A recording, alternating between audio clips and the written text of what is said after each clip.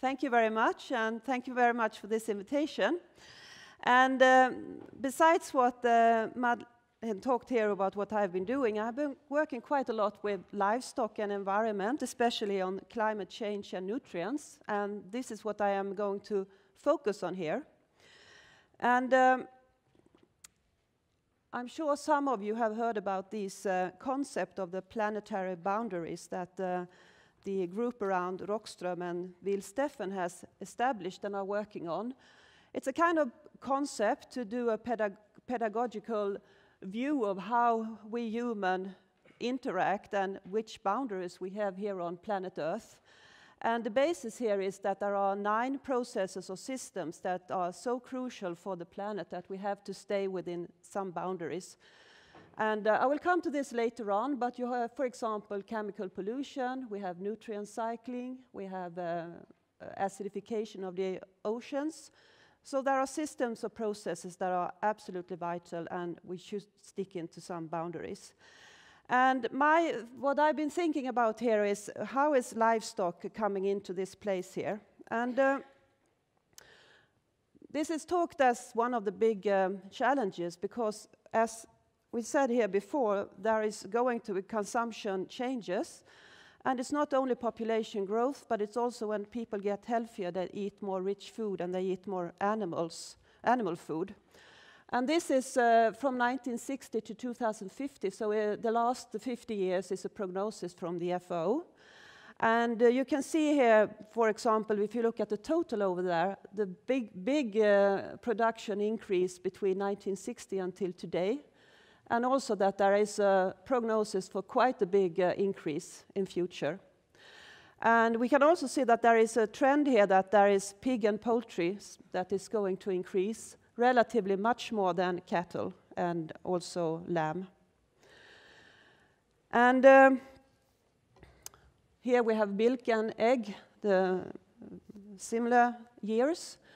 And it's very much that livestock production and consumption is actually now a driver for when we are growing, what we are growing in our croplands. And here is the prognosis for cereal consumption. If we look from today, the blue staple for the whole world, and to 2050, there is a 50% increase in the prognosis. So 50% more yields should be needed.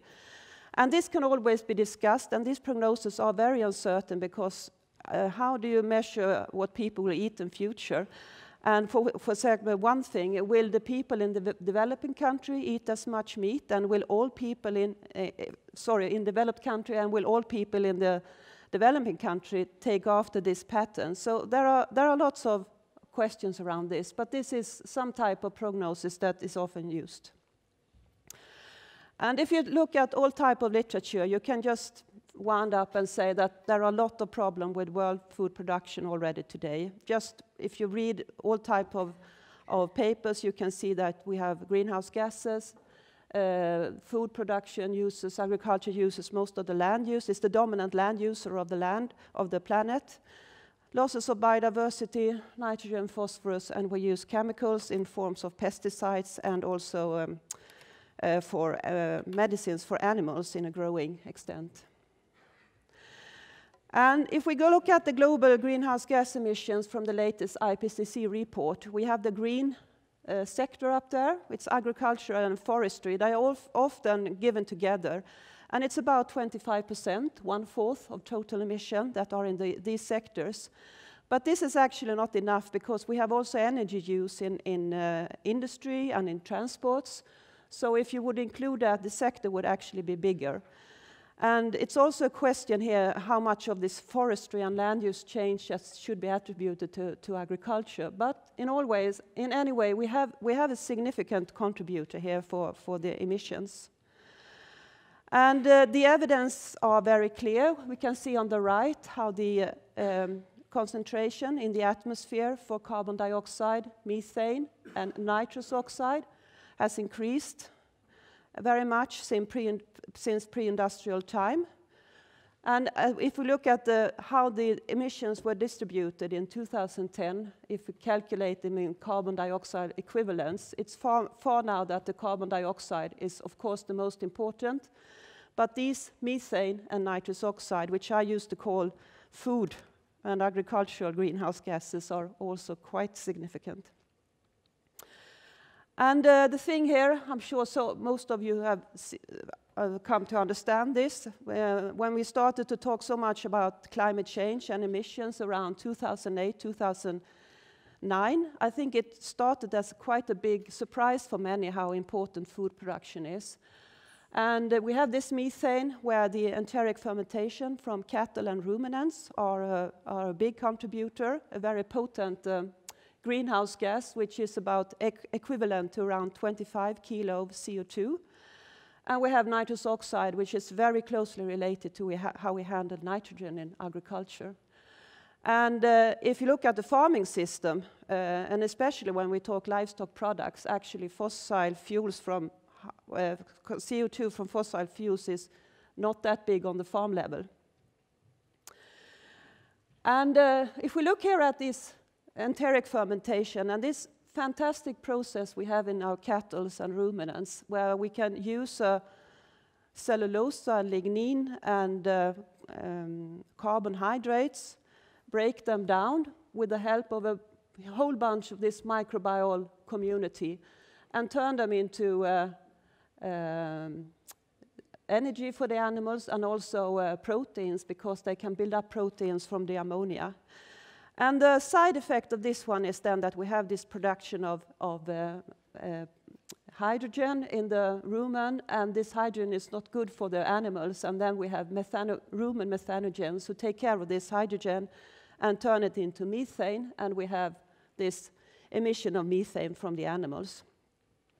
This is also an energy loss for the animals, and the less lower digestibility you have in your fodder for the animals, you have higher losses of the energy because they have to digest the material more.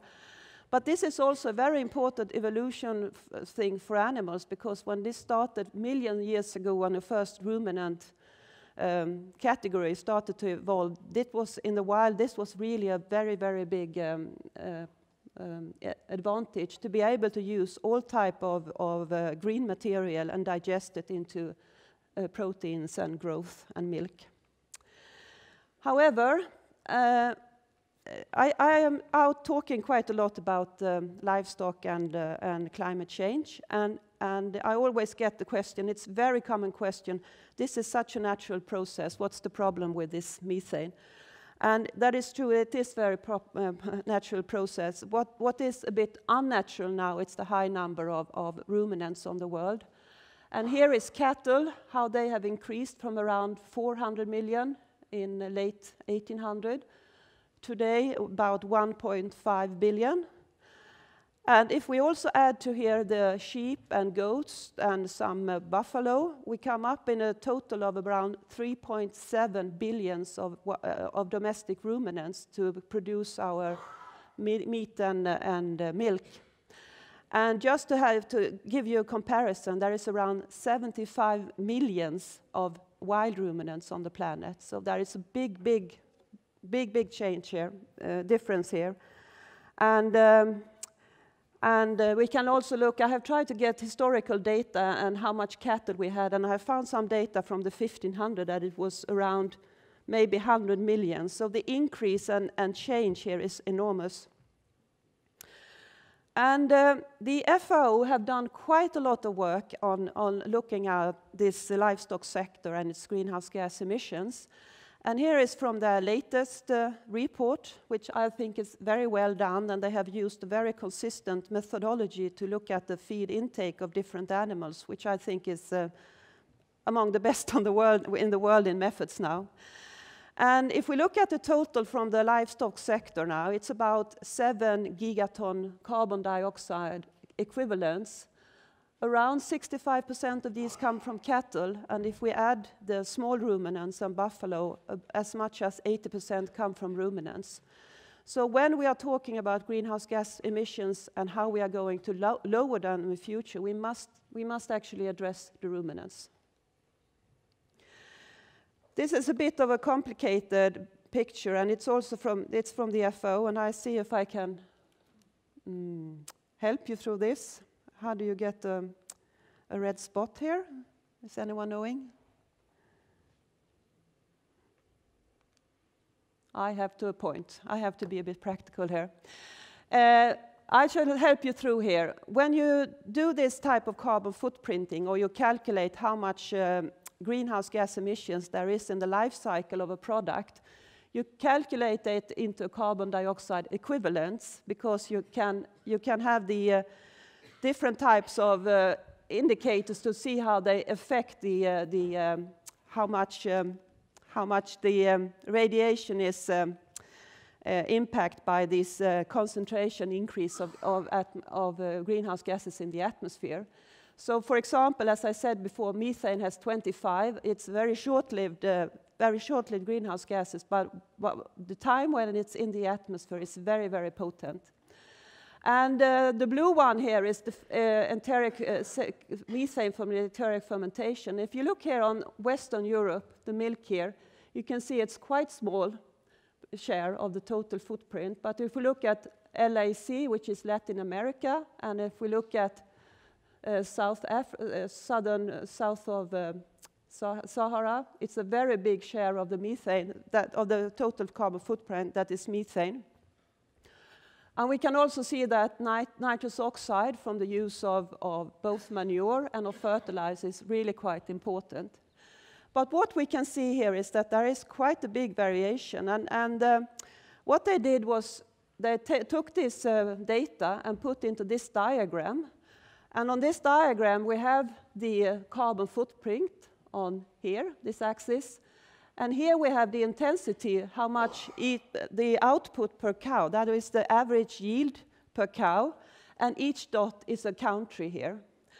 And I think it's very interesting when you see this picture here, where you really think it's a lot of science should go in. It's where we have the countries that are lying around here.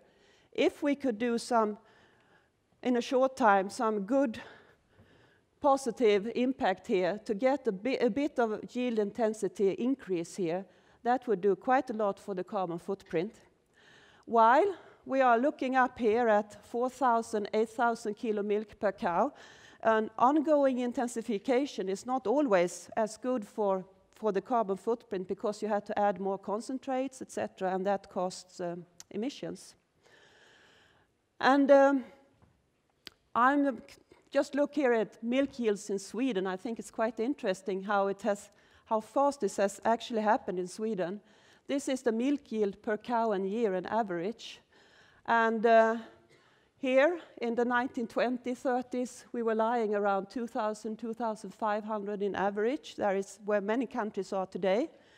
And you can see how fast this development has gone. And this is, of course, an effect of all type of things, of better knowledge, better feed, better management, very much genetics. And I showed this picture once, and I got the question: how much is this due to fertilizers and fertilizers? And I had to think, how much is this development up to and fertilizers? And the funny thing there, the cow up there is actually an organic cow, milking 10,000 kilo milk per year. It's from my neighbor. I live in the countryside, and they have this extremely well-kept farm with extremely, I must say, I'm so impressed every time I get there, because they have pastures and grassland that are really so productive and high-quality feed for the animals. So I couldn't answer the question, how much was this due to N fertilizer, but I think it is very much to management and feed quality, and also genetics. So coming back here, looking here on science, to work where we have the cattle and dairy production in this area should be, as I see, high priority. And listening to Jim here, I do understand that this is, of course, a complex thing. It's not only about feeding, but also how the whole system, how to integrate it with market. and also to get the knowledge out, to use the technology to do that, because that is not advanced technology at all. And I will also say that when we come up here, we talked about intensification and maybe de-intensification. Myself now, because I have studied dairy production quite a lot, and I'm starting to think that maybe we should start to de-intensificate when we get up to these cows here. And when I say that, I get slammed in the head, so we don't have to take more about that now. Here is the same from FO, and this is from beef production of the world. And again, we can see Western Europe. And now we have the carbon footprint per kilo of carcass weight. This is the normal way of calculating, that is meat with bones. And we can see that Western Europe, in average, are relatively low. And that is very much due to we have a big dairy production in Western Europe. So we have a lot of surplus calves and also cows that are slaughtered that are dairy cows that have produced both milk and beef, which I see as a quite nice way of doing this type of food, animal products. And we have LAC here, Latin America, and you see the methane, the part of methane here is very, very high of the staple. And this is partly because they don't have much dairy, it's pure beef, but it's also very much about animal management. And this is from a travel I did in Brazil. And I think here is one of the so important things to work about, is degradation of pastures, which you see quite a lot in South America. And on the right side, a farm with the most perfect pasture, and we have a completely different production. What happens here, because there is poorer feed quality, so the animals will emit more methane just because the feed is poor. But it will also take much longer for the calves to be pregnant and to deliver a new calf. The slaughter ages will be very high up. So in the total herd system, you have many herds, many animals to get out 1 kilo of beef. And while this farm here, which had this particular farm, integrated pasture with soybeans and maize, so this farm had a much more integrated approach. So the soybeans made use of the pasture because they had much less weeds, and the pasture growing after the soybean took up the nitrogen. So it was really a very, very good land management, and you could produce so much more beef or dairy milk per hectare on such a system. And this is important because if we look at the drivers of deforestation, beef is one important in South America, and soybeans is the other one, and both are closely connected to livestock and livestock production. And if we look at today at the land use change emission that is emitted, it's about 10% of total carbon dioxide emissions. And actually there is some positive news here in this area, because these emissions have actually gone down. Brazil have in the last 5 years done very good on decreasing deforestation. But it's still a driver in South America, and there are other countries that, for example, the soybeans are really expanding a lot. And this is due to, I will come to that a little later here. So just taking this part, this picture is from New Zealand, which I think has a very interesting pasture-based system for dairy. And one of my PhDs and we did quite extensive work on comparing a typical North European dairy system with the New Zealand dairy system. So I can say for sure they milk about 4,500, 5,000 kilo milk per cow a year, and they are really a little lower in carbon footprint and hardly any pesticides. It's a very, very nice production. So you don't have to go so extremely high to be efficient, but you have to have an efficient land use. And I think that this is one of the handling this methane so they don't get so big from the livestock sector is very much about how we handle feed resource. And this is, of course, important for food security. It will give us less greenhouse gas emissions per kilo milk or beef. and it saves land and does save forests. In my world, who do environmental science, I think this is one of the top things that we have to look a lot into. I will now come to a bit more about porks and poultry.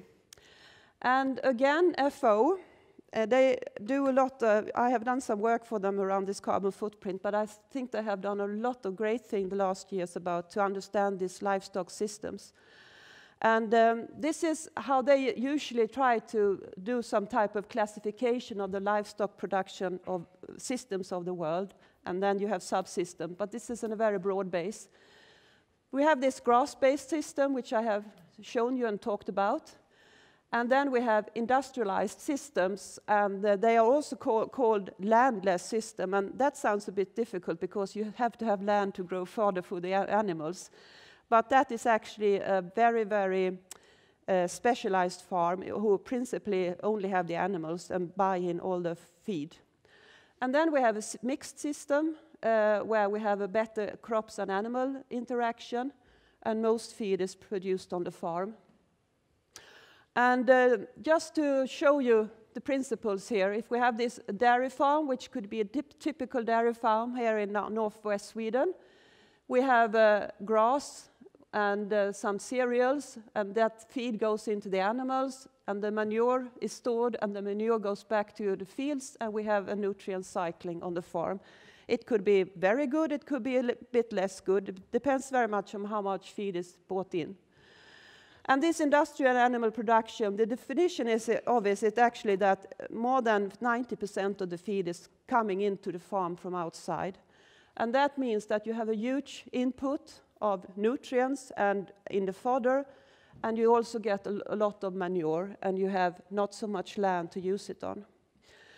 And there are a lot of numbers on this one, but if we look at the global production today, as FAO has estimated it, what we can see is now that pork, egg production, and chicken is actually quite big in these industrial animal systems. And the prognosis now, as I said when I started here, that pork especially, and also chicken meat, but also pork will increase a lot. And it's typically that will do in this type of industrialized systems. This picture here is from livestock long shadow, and the redder the area, the more pigs per square kilometer. And when you look at this picture, you can really see how concentrated animal production for pigs have become. And pig meat is the biggest global meat production today. We have a center up here in northwest of Europe. Then we have two states. There are two parts of United States, and I always mixed if I think it's North Carolina, but it could be South Carolina, and Iowa. They have a big number of all the pig production in the United States. And then we have China, where we now have half of the world's pig. It has grown tremendously the last 20 years due to their increased consumption. And there is a lot of flow now going of soybeans from South America to China. Actually, China has become the largest importer of soybeans in the world. And after that is EU, here in Europe. So the drivers now of soybean expansion is actually China and EU very much. Now what's happening here is that when we put feed into an animal, the animal grows and puts milk or meat and muscles, and then we take away the animal from the farm to slaughter. And actually what happens then is that the minor part of the nutrients is in the products, that is the meat, the carcass weight, the live weight animals leaving the farm. And actually most of it ends up in the manure. It can be for phosphorus around 50 to 90%, depends on a lot of things, intensity and if you feed phytase, etc. For nitrogen, if you have a very good pig stable, you can maybe have like 35% in the product, 65% in the manure. But the bottom line here is that there is a very large nutrient flows from the feed to the manure.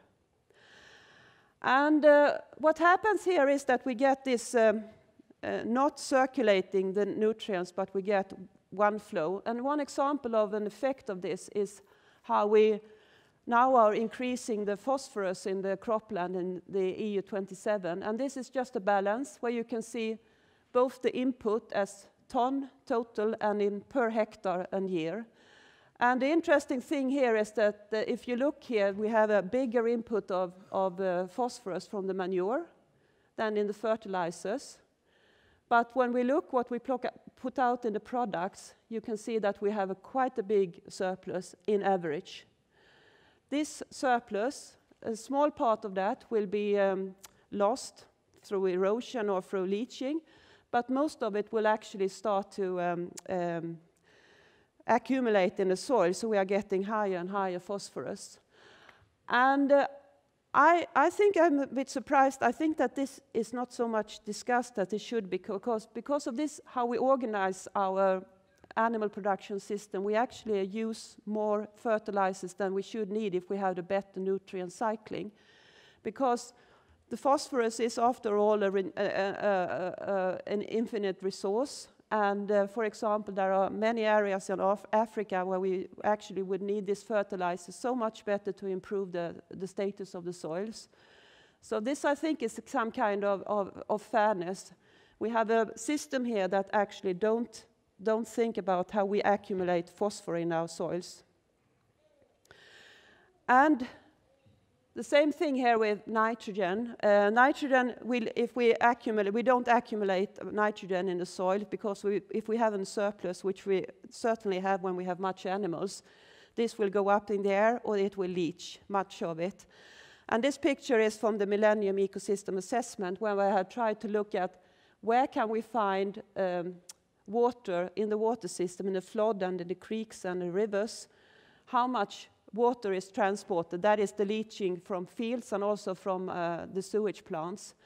And the darker the color, the higher nitrogen transports are. And you can see very well here that these dark areas coincide with very intensive farming, but also very intensive livestock farming. And this one is kind of funny. I have a PhD student who's interested in data, and now you can get you can put data from FO, gridded livestock, where are the livestock, and you can take data from Eurostat to try to understand where are the animals. And here, for example, are pigs in Europe. It's not just that they are uneven distributed all over, but also in country. For example, in Germany, which is the country in Europe that have the most pigs, half of all the pigs are up in two states up in the northwest, close to Holland. So there is an extreme concentration up there. And of course, they can't provide with fodder for all these pigs, so you have to import. And that's also the case why most of these areas are located close to harbors. Now I'm going to finish this up, and I think that another big importance here is how we are going to improve nutrient cycling in our livestock production, and how we are going to use the manure. And I think this will be a big challenge as pork and chicken meat is growing. And when I talk about these things, I have realized that you can look at it on two sides, and there is a kind of value, how you see on values. If you are very positive to technology and you think that technology will fix a lot, you can say like this: it's very good that we have this concentration and that we have big farms, because in that case we can invest in new technology and we can take care of the manure and process it into some type of fertilizer. That's one way of seeing it. Another way of seeing it is that we should have much more balance in our system, and don't have this concentration and specialization, but rather have animals on more farms, and see that we have a relation between animals and land that is good enough. I will not say what is best, but I think we should have much more research on this area. How are we going to develop system for livestock, and especially pig pig and chicken meat, that actually see that we get good nutrient cycling here. And for example, this is a very modern storing capacity from Sweden, so we can store it, but if we don't have so much land to spread it on, we would still have a problem. So there is really to look at the whole system here. We have must have much more system analysis, and I think I'm quite surprised that this is not discussed more. Okay, I will finish here, and I think that how the world livestock sector will develop, there are so many major challenges here. And if we come back to this planetary boundary, where this researcher who's working on this have identified that there are some boundaries now that are well overpassed. Biodiversity losses, cycling of nitrogen, and climate change, and also phosphorus. And I know from a newer version now that they are discussing also land. And it's just to say that agriculture, and especially livestock production, is very much into these boundaries that are transgressed. Biodiversity losses, this is very much associated with land expansion, and we often talk about land expansion in the South America. But it's also land intensification, and I think that in a kind of way we now have a second wave of losing biodiversity also here in Europe. We have big population dips of birds, for example. We have this problem with bees and pollinating insects. So this intensification, land intensification, is actually very, very important to look at also.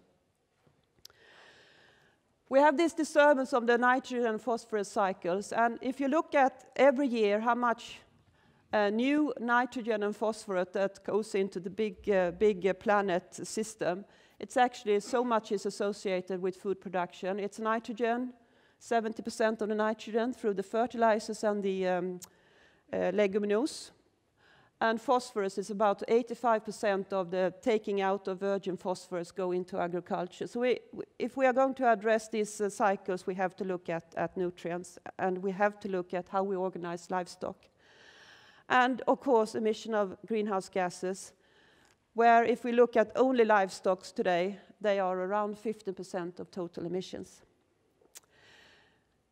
So by this I will thank you, and I will end this, even if I say there are many, I like cattle, and this is an art from Warners Gods in Knislinge in Skåne. It's an American artist, Maja Lin, who have done this, and she has been inspired by, there is this serpent in Ohio. Are you from America? This is a very, very old Indian thing that they have found, which is like 1,000 years before Christ. And she was inspired by this and took it to Warners Gods. And there are about 300 cows on this farm, and they are into this art because they go in and out before they go out to the pastures. They have to pass this. Thank you very much. Thank you. Very good.